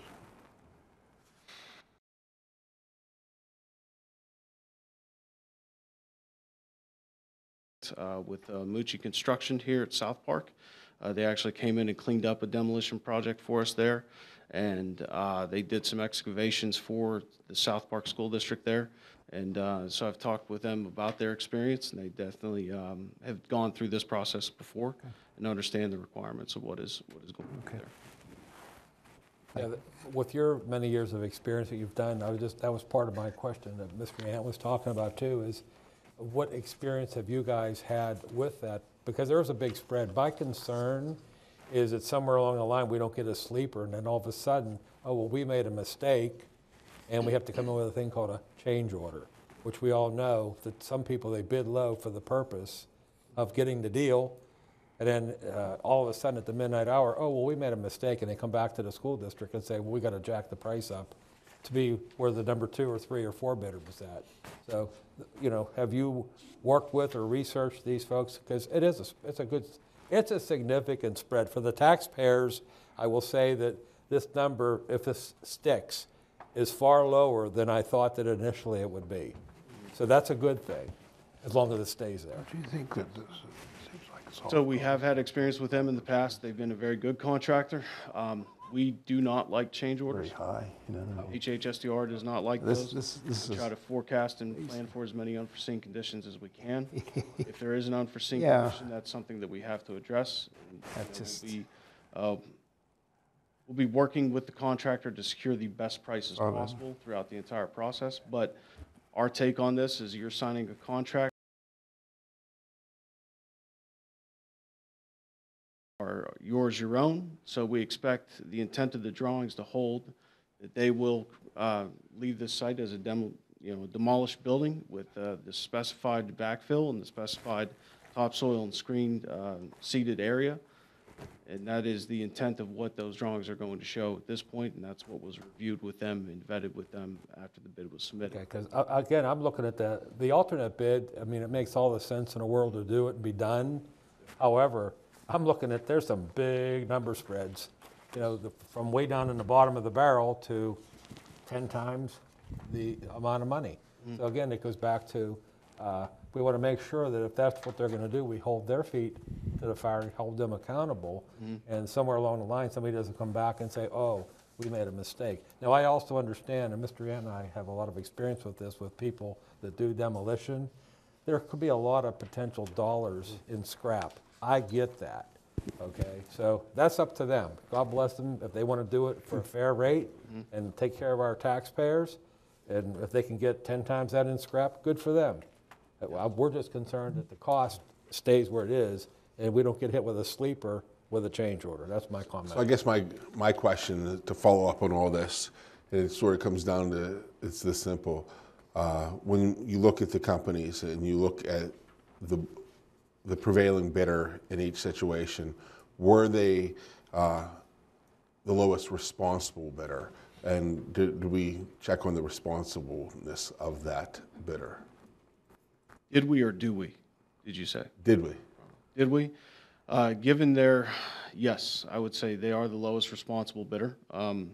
They do have, I mean, they are lining up work of similar nature for this winter with Brentwood Borough School District as well. So they are definitely eyeing up this type and this caliber of work in different locations. So I believe, yes, they understand the boundaries of what is presented in the contract documents and what they're going to be doing. Based off of what they've described in their process, what they plan to do is crush up a lot of the masonry and concrete and utilize that as the backfill, which is permitted by the specifications. He understands that he needs to get that material tested and show us that it is going to meet the specified 2A properties, which is the type of granular size of the material. So he intends to utilize that as his backfill, that could have been some considerable cost savings. I can't comment directly to that because I did not put that bid together for him. However, that could have been where he had an advantage over other bidders that were not going to accomplish that process. So as far as the lowest responsible bidder, yes, I believe they are able to accommodate this project. I have one final question. Yes, sir. Since the soft costs approach 25% of the total bid cost, is that number an estimate that you will justify and will pay the actual cost of that, or? Yes. So they're in the soft cost, the design fee per our agreement was a 6% charge. So that is adjusted off of the $342,000. That will remain at that 6%. I understand the contingency. What Yeah. I'm concerned is, for example, as my colleague pointed out here, the $50,000 disconnection cost seems to me to be excessive. That is an estimate, and so if there is a fee for the disconnection of the power or so forth and so on, that would be applied towards that allowance, but not necessarily, the power company has not given us a value of anything, nor gas or anything like that. So there may not be any utility disconnect fees. That's what we're kind of hoping for, but the contractor is going to set up the disconnect of all the utilities here as a part of the contract. And then we will Basically, you've got 5 utilities. Of course, you got the gas, water, and electric, and then you have the telephone, and I guess data probably as well. And those are pretty small costs. The big cost, of course, will be probably the power, the water, and the gas. But I don't believe they're going to be that big. I would hope not. Thank you. You're welcome. Any other questions? Sorry. No, you're good. Anything else? Thank you. Thank you all. Have a wonderful holiday, everybody. Thank you. Well, thank you. All right, Mr.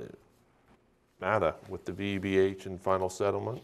Yes, we have two action items there. This is all in regards to the a building project that has been completed, and these are just authorizations for both the VBH and the advanced builders to finalize all construction documents, all documentation concerning that project, finalize all paperwork, and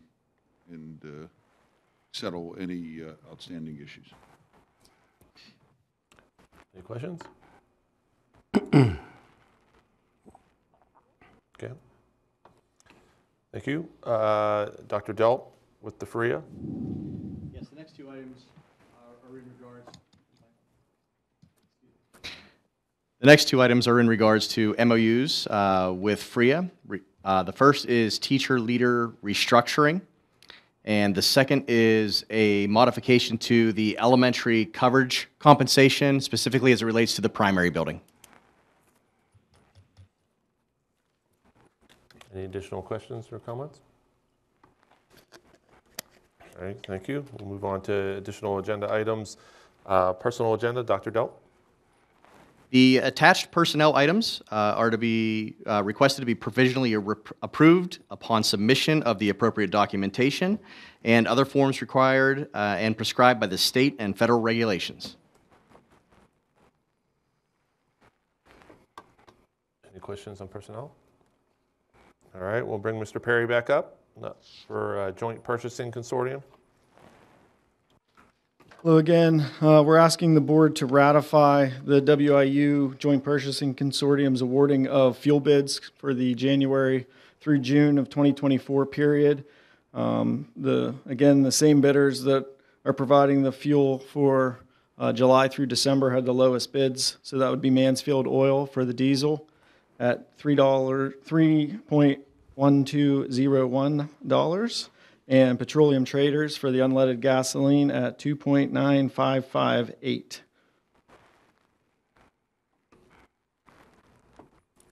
questions? Okay. Next, we had a property within the district that was sold from the unsold property repository at the county. So basically, property that's accrued quite a few number of years of back taxes to the point that no one will buy it at a sheriff's sale. So basically, when it goes into the unsold property repository, the tax liens are wiped off, and it's just an effort to get the property back onto the tax rolls, and they ask for the district to consent to that sale. Questions? Okay. And then finally, and we have our first action step for the 24-25 budget cycle. The Finance Committee is recommending that the board approve the resolution to stay within the Act 1 index for the 24-25 year, which is 5.3%. This resolution does not mean that there will be an increase, only that the increase would be limited to that index of 5.3%. We're operating on an accelerated timeline this year because 2024 will be a presidential election year, so Pennsylvania's primary is moved up. So all our action steps as it relates to the Act 1 timeline are moved up as well. What was your actual budget number? I'm sorry? Percent-wise, was less than, I mean, the number that you're using is less than the 5.3, is that correct? For expenditures or? Yes. Yeah, it's significantly less than 5.3. I mean, we haven't gotten too far into the 24-25 budget process yet, but. My point is, you didn't just stay just under it, you got under it by. Well, yeah, I mean, in the past year, we were less than half of what the Act 1 index would have allowed for 23-24. Wanted to bring that point out. Okay. Thank you for doing that. Any other questions? Thank you. Thank you, Mr. Perry. I need a motion to adjourn committee of whole meeting. I'll move. Second. We got Ed and Bill. We will.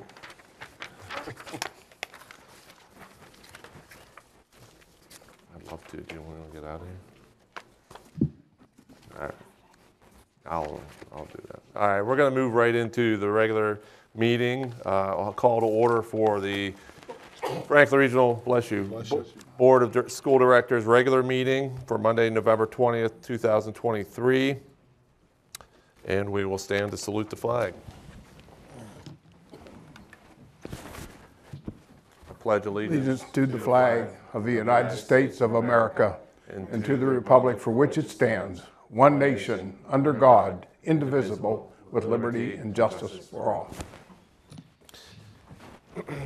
Reading of the mission statement. We, the Franklin Regional School community, strive for excellence, learning, achievement, and citizenship in all we do. We were in executive session again from 6:45 to 7:30 for legal safety and contractual obligations. Roll call, Ms. Wolf. Here. Here? Here. Here. Here. Here. Here. Here.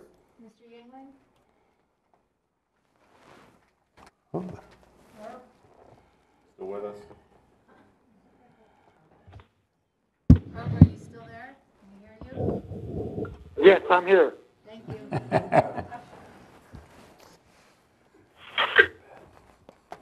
All right. We need approval of minutes for the Committee of the Whole meeting, October 23rd, 2023, as well as the regular meeting minutes, October 23rd, 2023. I need a motion to approve. So moved. Herb? Second. Vince? Any comments? Hear none. All in favor, say aye. Aye. Aye. Opposed? No. Carries 9-0. And I will turn it over to Dr. Pirano for future dates and upcoming topics. So on December 4th, we will have our reorganization meeting here at 7:30 in the municipal building. Note that that will only be a reorganization meeting that night.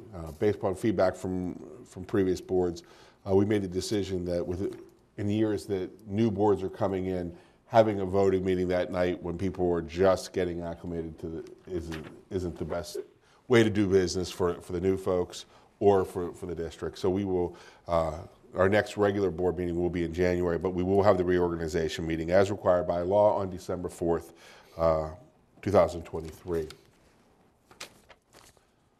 But then on January 22nd, we will have the Committee of the Whole and regular board meeting here at 7:30 p.m. at the municipal building. Upcoming topics include curriculum items, personnel, gifts, grants, and donations, and budget transfers. And that concludes my report on upcoming or future meetings and upcoming topics. Thank you, Dr. Pirano. We are going to need an approval or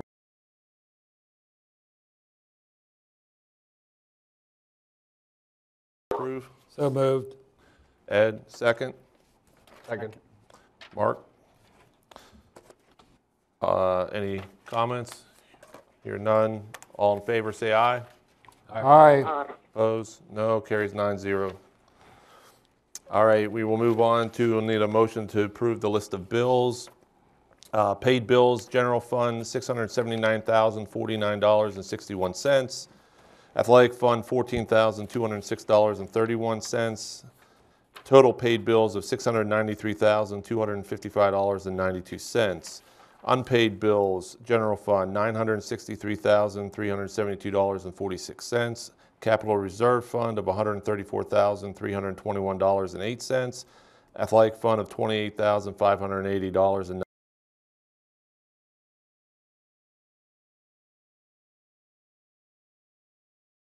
$6,890.96 for a grand total of $1,820,146.88. Food services, $257,137.62 for a grand total, including food services, of $2,077,284.50. Need a motion to approve the list of bills. So moved. Herb, second. Was that Ed? Or Bill? I'm sorry. Doesn't matter. Any comments? Bill? Any comments? Hear none. All in favor, say aye. Aye. Opposed? Motion carries 9-0. And next, there's no public comments for this session. Any solicitors' comments? None for public sessions. All right. So we will move on to the consent agenda motion to remove any of the consent agenda for separate action by any of the members of the board. All right, then we will move to consent agenda items and approval or motion to approve consent agenda items 1 through 22. I need a motion to approve. So moved. Second. Herb, first, second, Ed. Any comments? Hear none. All in favor, say aye. Aye. Opposed? Motion carries 9-0. Other agenda items that we can move to for approval, personal agenda, joint purchasing, and the approval 1 through 3. I need a motion to approve those agenda items. So moved, Mark. Mark, 1 second. Second, Vince. Second. Vince. Comments? Hear none. All in favor, say aye. Aye. Opposed? Motion carries 9-0. And the last one, we will do a roll call vote on agenda item 4. I need a motion to approve the act, to go to the Act 1 index. So move. So moved. Okay, we will do Bill and then Herb as second. And Ms. Wolf will go to a roll call vote. That one.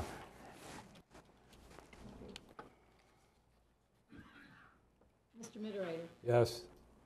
Ms. Altieri-Hand, Yes? Mr. Aslan, Yes. Dr. Eshelman Raymond, Yes. Mr. Weinman, Yes. Mr. Yant, Yes. Mr. Yingling, Yes. motion carries. Motion carries 9-0. And I need a motion. One more thing. This evening will be the last meeting for Mr. Yant, for Mrs. Altieri-Hand, as well as Mr. Mittereiter. It's been an honor to work with you and over the last few years. I want to thank you for your service to our community, to our students, and to our staff. As a token of our appreciation, we have some certificates, as well as another small token.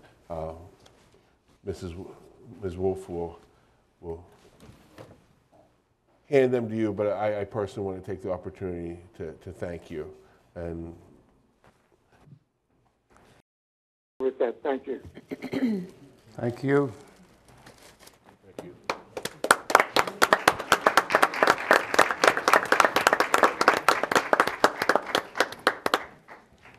with that being said, on behalf of the administrative team, I would like to wish all of you a very happy and blessed Thanksgiving holiday, and not only to the board and our audience, but to folks watching from home and beyond. So thank you.